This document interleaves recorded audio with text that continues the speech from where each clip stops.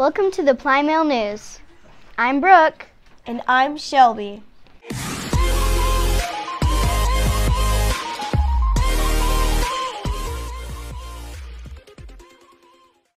Parent-teacher conferences are coming up, and you're probably wondering what the dates and times are.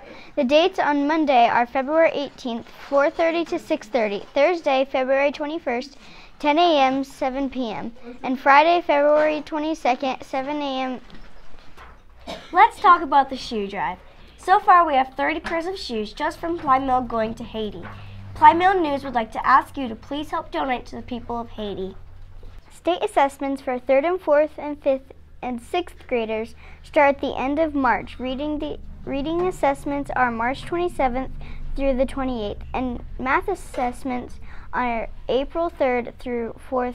Our Plymell Robotics A team placed 16th in the robotics competition, and the B team placed 13th at the high school Saturday, February 10th.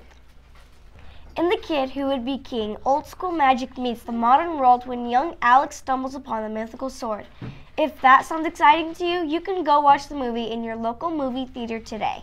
There are many new movies coming to or already in the theaters. On February 22nd, the movies How to Train Your Dragon 3 was released to theaters. It is rated PG, so you can take your whole family to watch it. March is coming up. Do you know what that means? March Madness is starting soon. On March 17th, Selection Sunday is going on to see who will advance into the March Madness tournament. Last week in Garden City, Mission Volleyball 12-1s wrapped up the weekend with a 21-3 record and finished first place on both Saturday and Sunday.